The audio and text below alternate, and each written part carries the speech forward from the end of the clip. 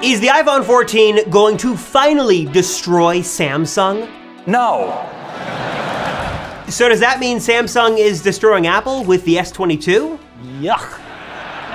The drama between Apple and Samsung extends far beyond these notch-shaped haircuts. But now in 2022, with the imminent launch of the iPhone 14, has Apple finally won? Could they spend their billions in the bank to buy Samsung, throw out the junk, and become the biggest smartphone maker ever? Or is Apple still falling behind the innovation that we see on the Android side? So here's what Apple needs to do, or who they need to buy, to make the iPhone 14 an unstoppable success in 2022 and finally put an end to Samsung, Google, and other Android phone makers. This could be the year that the entire smartphone landscape changes again.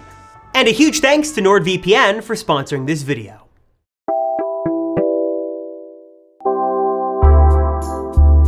We're now about 6 months away from the launch of this, Apple's latest and greatest flagship phone. The iPhone 14, or specifically the iPhone 14 Pro and Pro Max, is gonna be the phone that has it all. It's got all the bells, all the whistles, and will be the main rival to the S22 Ultra and the Pixel 6 Pro.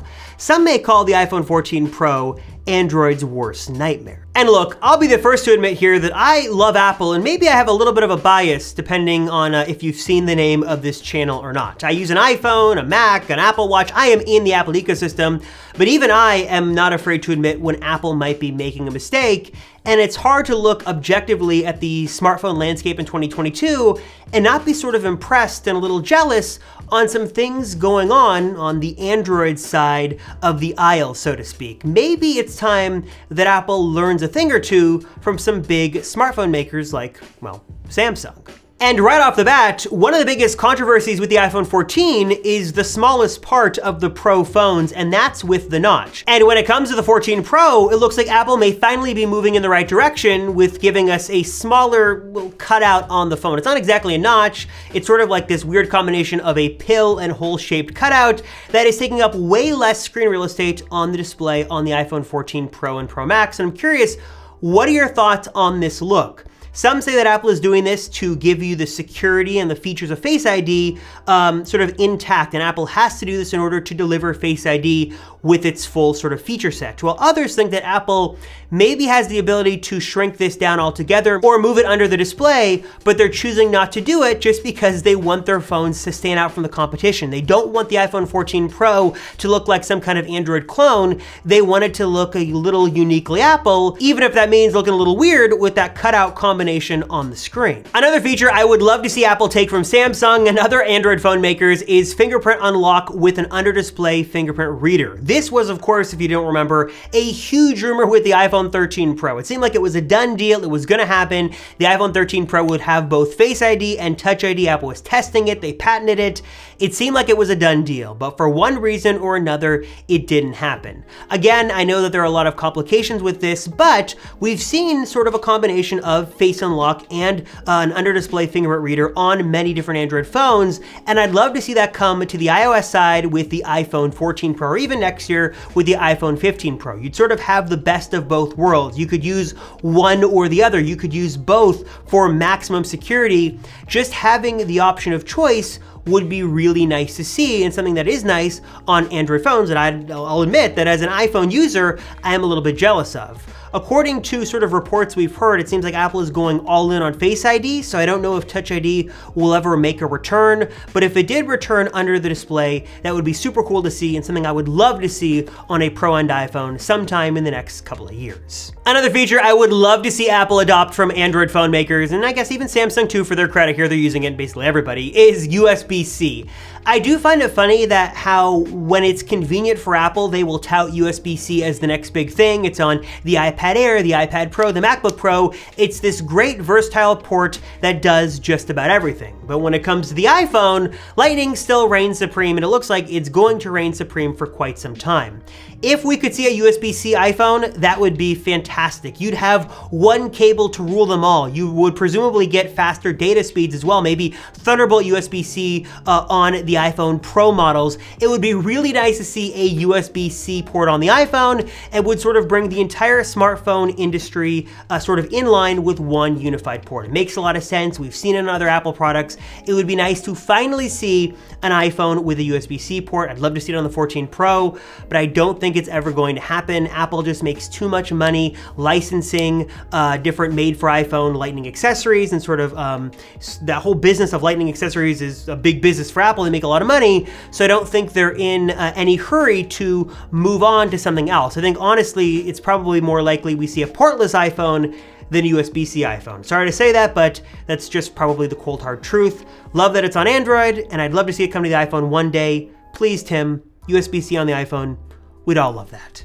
And speaking of copying features from Samsung, what if Apple just bought Samsung? What if they bought that entire mobile division, they threw iOS on all those phones, you now had iPhones that flipped and folded, and you had new form factors, and you had lower cost options? It seems a little too good to be true, and that's because it is.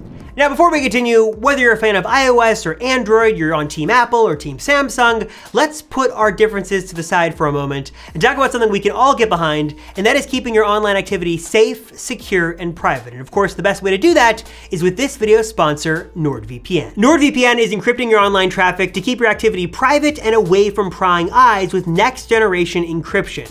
And with over 5,200 servers in 60 countries, NordVPN isn't just super secure, but also super speedy. So whether you're watching movies or playing games, NordVPN has got you covered with a great connection for whatever you want to do online. Of course, they've got all your devices covered with apps on every major platform: iOS, Android, Windows, Mac, and you can connect and secure 6 devices simultaneously. And you can also super easily change your virtual location with just a simple click if you want to access region lock content. And right now, NordVPN is running a special promotion for their birthday where you actually get a gift. If you purchase their discounted 2-year plan, you'll get a month free plus a free gift of 1 month, 1 year, or 2 years of subscription on top of your 2-year discounted plan. A really nice gift, so thanks, NordVPN. So learn more and take advantage of that special promotion today by clicking the link right down below, or by going to nordvpn.com/theapplecircle. Again, right now is the time to keep your online activity safe, secure, and private, and the best way to do that is with NordVPN. So learn more, and again, check it out for yourself today and take advantage of that special promotion by clicking the link down below, or by heading to nordvpn.com/theapplecircle. Before you comment down below, I know that Samsung is a huge corporation that makes everything from tanks to washing machines. They are in a bunch of different businesses. They're a huge company that has sort of their hands in many different industries, and mobile phones is just sort of one piece of the pie, so to speak. But sort of thinking a minute about Apple buying Samsung, Apple's not gonna buy the whole company. They would just buy divisions of that company. Maybe it's their mobile phone market. Maybe it is their display panel division, because Apple does buy Samsung panels for their devices. And maybe just for the heck of it, they were to consider buying their semiconductor business, though Apple is doing just fine with their own in-house semiconductor team. With a current market cap around $422 billion, Samsung Electronics is a huge company. And just for the sake of discussion, to do some napkin math, to round some numbers, what would an acquisition possibly look like? I know these numbers are gonna be totally not in line, but just for discussion's sake, let's just try to see what that might look like and how much Apple would have to pay to get Samsung's phone division.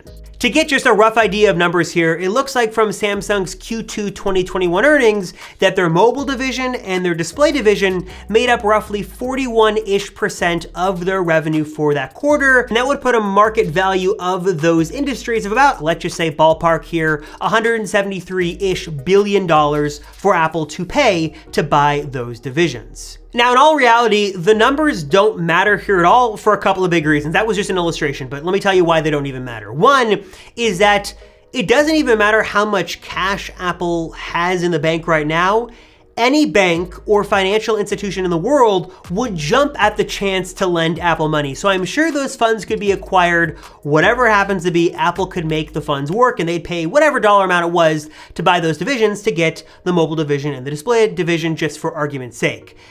the more important reason is that Apple buying Samsung sounds like a flashy headline, and that's really all it is. It's a flashy headline because I'm not sure if there's really any benefit here for Apple in this acquisition. Yeah, they'd get a bigger user base, they'd own much more of the smartphone market, they'd get some Samsung tech, they'd get some patents, they'd get some really smart people, but that's sort of it. I'm not sure what the big ROI here is for Apple in this really big multi-billion-dollar investment. I think in all reality, it would just sort of be a headache for Apple. They would get all these users who had Samsung phones they now have to support. Trying to port iOS onto those phones would sort of be a nightmare. I guess they could make it work, but it'd sort of be a hassle, so they'd have to support Android phones. And also you'd have people who didn't buy Apple phones for a reason now going to another Android OEM because they want an Android solution. They don't want iOS, which is why they want Samsung in the first place. So it seems just sort of like a mess. I don't know really what benefit there would be for Apple. I don't think this deal would even pass antitrust scrutiny or regulation, so Apple buying Samsung is nice to think about, but it's never going to happen for a couple of big reasons. Mainly is that it really gives no benefit to anybody. Apple doesn't win, Android enthusiasts don't win, there's less competition. It's just not a good thing at all. But back to the question at hand, what could Apple do with the iPhone to compete today? What could they learn from Android phone makers, Samsung in particular, to make the iPhone different and really worthy of your money? Well, something many people have wanted to see, enthusiasts in particular, is a folding iPhone. Whether it flips or it folds, whether it looks like the Z Flip or the Galaxy Fold, whatever it happens to be, people want an iPhone of a different form factor, something different, a departure from the slab of glass we've had for many, many years. And yes, it looks like Apple is working on this, and it could be coming sooner than you may think. Rumor has it this folding iPhone has been in various stages of development. Apple has multiple prototypes they are working on, and a folding iPhone is in the works. It could be coming to be one of the biggest shakeups the iPhone lineup has ever seen, though recent reports have sort of indicated that Apple is sort of taking a backseat approach and letting Samsung sort of go through the trial and error, let them try and fail and figure things out, and Apple would sort of enter the market when it's matured and they think they're ready to contribute something good. It's definitely something Apple's working on, but probably not something we're gonna see in the next year or two. Maybe it's 2024, 2025. It's in the works, but probably not coming next year or the year after, maybe in the next 2, 3, or 4 years. So is the iPhone 14 going to destroy Samsung? No, of course not. We all knew that that was not going to happen. But at the same time, is Samsung or Android going to destroy Apple? Not a chance. Apple is not going anywhere. Again, I think this competition is a great thing to see. Healthy competition drives innovation up. It should drive prices down, and again, should give us a better phone. We don't want Samsung to be destroyed. We don't want Google to be destroyed or Apple to be destroyed. This competition is a good thing, and the beauty of choice is nice. So whether you like Android or iOS, you should get the best experience possible thanks to this competition in the smartphone marketplace. So as always though, what are your guys' thoughts on this? What would you like to see the iPhone steal from Android? What could Samsung and Google and other companies learn from Apple? What could they adopt from the iOS side? What are your thoughts on all this? What do you think Apple should do? And also, do you think Apple buying Samsung makes sense? What would be the benefit? What would be sort of the negative consequence of that mega acquisition? Let me know your thoughts to that crazy idea down below as well. As always, thank you guys so much for watching. I really appreciate it. Thank you so much. I'm Robert Rosenfeld from the Apple Circle, and I will see you all in the next one.